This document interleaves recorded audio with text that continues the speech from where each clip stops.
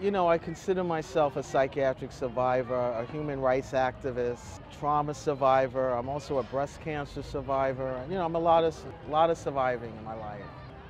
What has helped me in my recovery is finding the consumer survivor ex-patient movement. I kind of knew when I was locked up in the hospital and taking a lot of drugs, well, I was giving a lot of drugs, that it was something more than this, something more. I got to meet some really cool people. I met Judy Chamberlain, I met Howie the Harp, I met At Night, I met all these people. I was just blown away by them, you know, and I said to Judy, I said, who's allowing you to be doing alternatives? And she laughed, because I think people need to understand in mental health you're not really allowed to do anything. They tell you what it is that they want you to do. And here she's doing what she feels it's good for her and her spirit and her activism. And I was just blown away. And I came back home and I just was in the movement at that time. And I was starting to spread the message of self-help, because at that time it was self-help and advocacy. Language has changed through the years. So before, you know, or you're consumer, you're survivor, now you're human rights activist. So peer advocate, you know, different terms.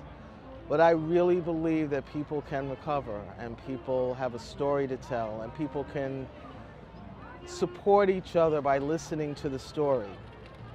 And, you know, just listening helps people feel like they're not alone. And I feel when I'm talking to someone in the movement or a friend or a family member, and they really are validating me and my experience, it's like I'm on the top of the world. And I think that's what's missing for people, is connection. And I think if we have connection, all the other issues, life, the mental health system, you know, you can get through it.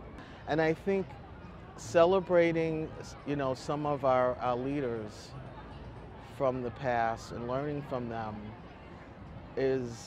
helps us get through the different stages and the new experiences that we're going to experience in human rights. So to me, you know, we have all these problems with mental health and forced electroshock, all of those things are there. But if you have the people together working on it, fighting for change, social change, then you're not alone.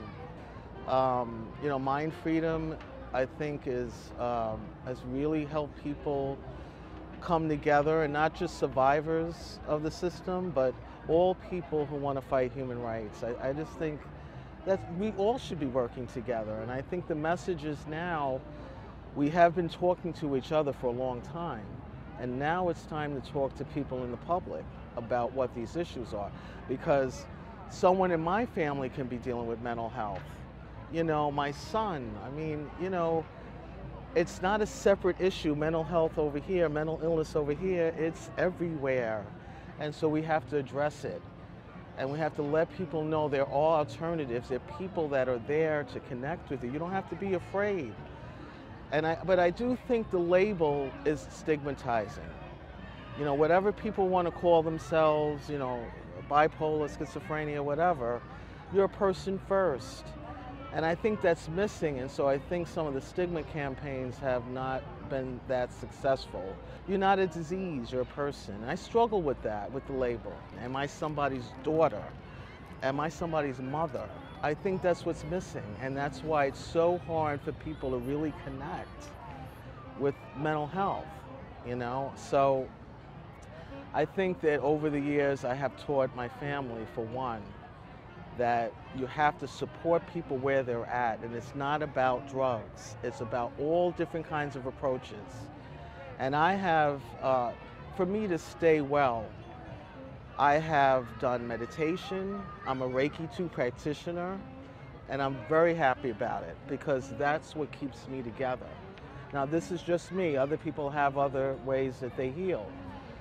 But I need to do that. I need to breathe more, exercise. I choose to not have my mind clouded. I choose to just feel whatever it is. Depression, sadness, loneliness, all those feelings, and cope with it. People struggle with the messages that you never get well. I was told I would never get married, I'd never go to school, I'd never be a mother. And I've gone to college, I have a son, I'm married. So imagine someone telling you that and you internalize that, and then you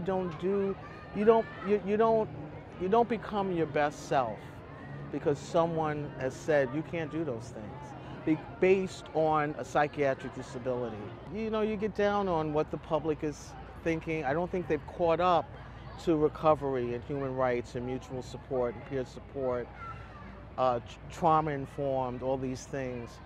I don't think that they caught up to that. When they look at someone who's labeled with a mental illness, they said, well, maybe they're violent, maybe they'll act up, or, so they don't see us as people, and they need to.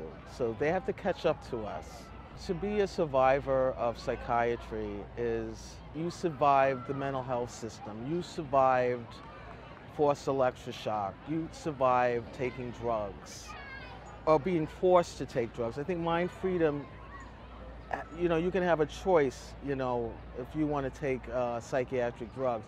But when you're forced to, we're against that, and we will fight with you to stop that.